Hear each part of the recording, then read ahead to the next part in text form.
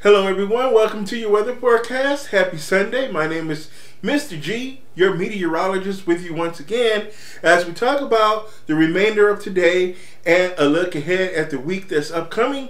And we're going to talk about the weather that is making an impact in the areas where you are. So let's jump right into that weather forecast.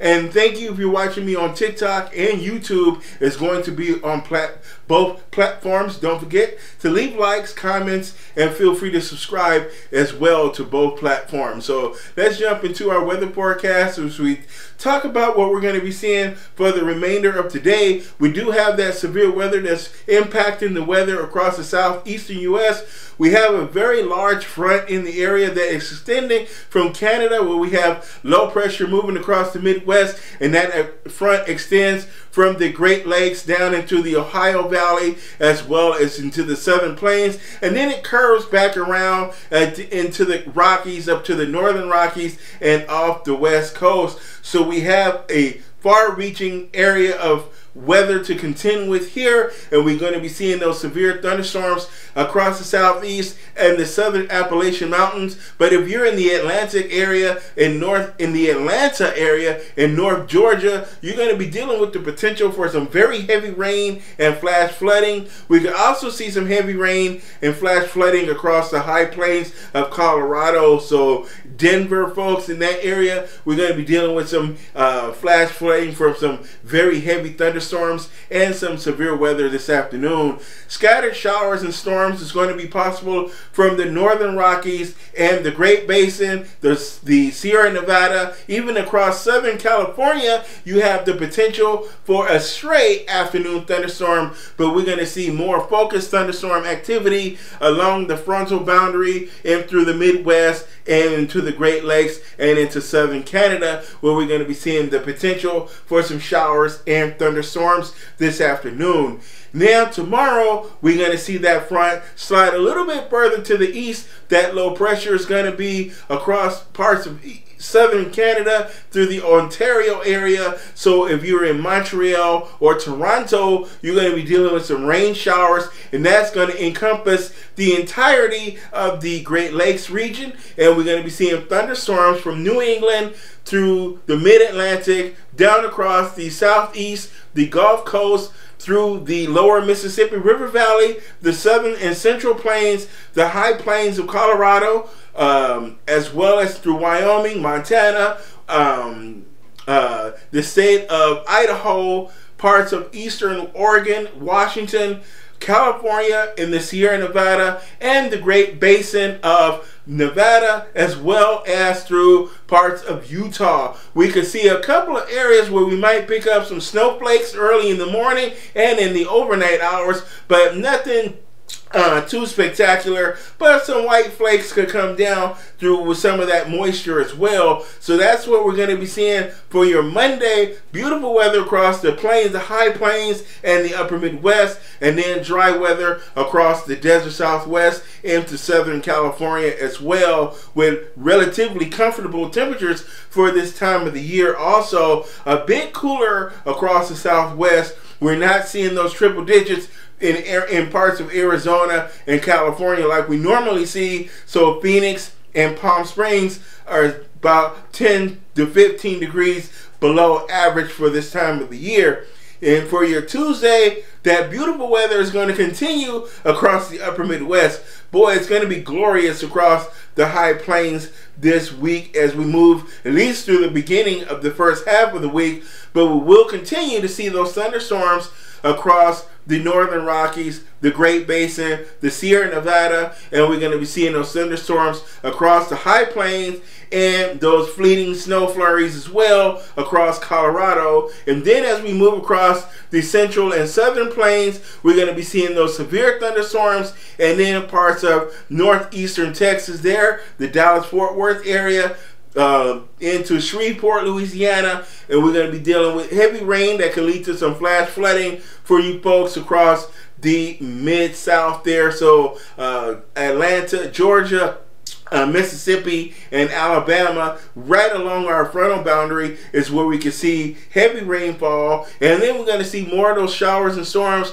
in the Great Lakes. That's going to provide some relief for how dry it's been and clear out that dust and smoke in New England and the Northeast, and also provide cooler temperatures and much needed rainfall for your Tuesday. That'll do it for the TikTok portion of the video. If you're on YouTube, you're welcome to continue watching as we move through the rest of the forecast and talk more specifically about things that's going to be happening from region to region, as well as take a look at the tropics. So here we are with our overall pattern for the beginning of the week for Monday and through Tuesday, and we're going to be seeing that Rex block in place across the Southwest. That's going to lock up the heat across the Pacific Northwest. So we're going to see it quite warm for Seattle and Portland and the Cascades region. So it's going to be quite warm there as that bubble is going to be locked in place. Very cool across the Southwest for this time of the year. Now, it's not going to be cold, but you're not going to see those triple digits like we typically see in places like Phoenix, Palm Springs, and Las Vegas. We're not going to see those 118-degree temperatures. We're going to be in the 90s, which is warm, but not as warm as we could be across the Southwest. Now, we will have that frontal boundary kind of wandering around in place through the high plains. It's not going to be moving around too much. It's going to wobble back and forth. So we're going to be seeing thunderstorms fire off periodically through the week, and some severe storms is going to take place across the high plains. We're going to see those severe storms right where our jet stream energy comes into play across the deep south here. We're going to see those severe thunderstorms through the mid part of the week, and we're going to see more of that energy shooting up the northeastern coast. So we're going to see those rain showers and thunderstorms all the way up into New England as well.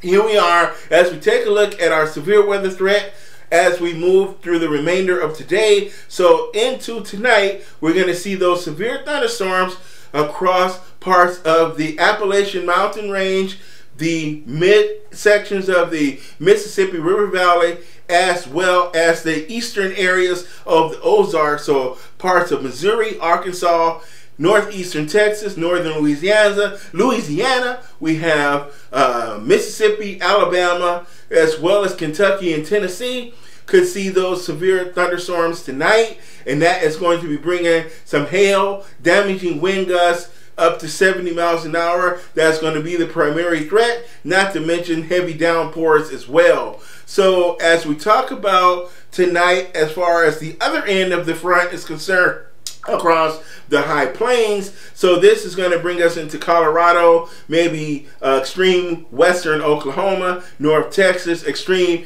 northeastern New Mexico, and maybe a bit of Colorado and Kansas as well is where we're going to be seeing the potential for a tornado. So a tornado is going to be possible, as well as downpours capable of flash flooding, some hail, as well as damaging winds up to 70 miles an hour. I think this is going to be our more interesting weather tonight. It's going to be across the plains. Then for your day on Monday, we're going to see that severe weather start to encompass a larger area. We're going to see it also continue across the high plains of the central plains, and we're going to see it spread down into Texas. So the Dallas-Fort Worth area, we're going to be seeing that increased threat where we have a moderate risk for severe weather that's going to provide some hail, isolated tornadoes, damaging winds up to 70 miles an hour, and heavy rainfall, and that is going to spread eastward as well along toward parts of the Gulf Coast, which includes New Orleans and Biloxi, Mississippi, is where we can also see that potential for some severe weather. And then on your Monday night along the eastern seaboard, so the mid-Atlantic states, we have that frontal boundary in place. There is a weak area of low pressure in this area. We have a short wave in this area, so we're going to see an enhanced risk for some severe thunderstorms along the mid-Atlantic coast. So we're going to be seeing some hail, damaging winds up to 60 miles an hour is going to be possible for you folks. But I think this is going to be more isolated events of severe weather with this area. Severe weather is going to be possible Tuesday and Tuesday night again across the Ozarks. So this is mostly the Ozarks and parts of the lower Mississippi River Valley, so which is Alabama, Mississippi, parts of Louisiana, Arkansas, Texas, and Oklahoma, where we can see that potential for some severe weather, where hail will be possible, localized flash flooding from heavy rainfall, and damaging winds up to 70 miles an hour. The tornado risk is going to be quite low, so we're not worrying about that too much, but there is a look for that severe weather for your day on Tuesday. Now we have our progressive storm system this Tuesday, Monday, Tuesday, and Wednesday. The map is not right, but Monday, Tuesday, and Wednesday, this is the progression of that storm system along the East Coast. And that front is going to be moving offshore when we get to Wednesday, and we're going to be seeing that front still hang out across the southern U.S. So the extreme southeast, South Carolina, Georgia, Alabama, Mississippi, Louisiana, that frontal boundary, that tail of that front is going to continue to kind of wobble and lag around your area. So you're going to continue to see the chance for showers and thunderstorms throughout the week, as that front will be in the area and affect your weather. But if you're in the Northeast, we're going to see things clear out as we move to the middle, to the end of the week, and conditions cool down. It's going to be quite nice as you end the week across the Northeast, and we clear out some of that smog, that poor air, and that dust from those fires up in Canada. So here we are as we take a closer look at Tuesday, as that low pressure area over the Great Lakes is going to sweep through, bring some rain showers across the Ohio Valley, much needed rainfall, and we're going to be seeing it pleasant down across the mid-Atlantic states as high pressure moves in behind that area of low pressure. So we're going to see a nice cool breeze replace this low, and there is our front across New England. That's going to bring more rain showers over that way and help to clear out the dust and the smoke from the fires from Canada. Here we are. Now let's talk about the tropics.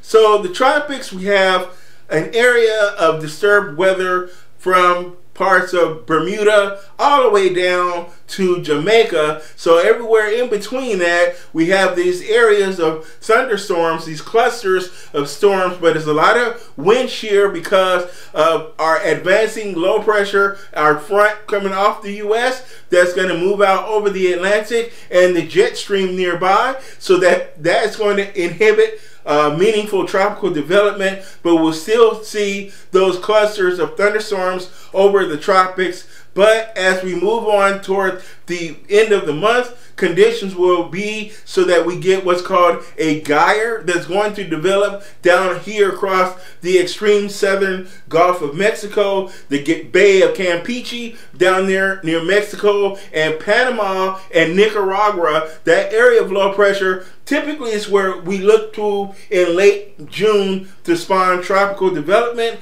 as conditions will be favorable for tropical development down across this region of the southern Gulf of Mexico and the Caribbean Sea. So we will deal with that when we get to that point. But just to let you know, this is where we're going to be kind of monitoring more closely for that tropical development. Here is our water temperatures across the Gulf right now. Temperatures in the low 80s, so favorable temperatures for tropical development. We just have a lot of other things going on in the atmosphere that's kind of keeping a lid on the tropics for right now. So as long as we can keep frontal boundaries across the southern U.S., maybe areas of low pressure, upper level lows, or high pressure is what you want overhead for tropical development, because highs keep things calm. Lows keep things kind of upheaval, and they don't like that kind of upheaval and the kind of activity in the upper levels of the atmosphere. So with that being said, that's the weather forecast for this week. My name is Mr. G. Join me about midweek as we do another video. I don't have time to do a video every single day because Mr. G has a lot of homework and I have a really long work day and commute. Commute sucks. I really wish I could work from home, but that's not how it always works when you work in IT. So anyway, thank you for watching this video. Leave a like, comment, and feel free to subscribe. And now, this is the third time I recorded this video because of sound issues. So hopefully I've changed to a different mic and maybe I won't have the sound issues. But this time I promise, if it ain't right, you guys are just SOL, okay? Alright, I'll see you guys in the next video. Bye-bye.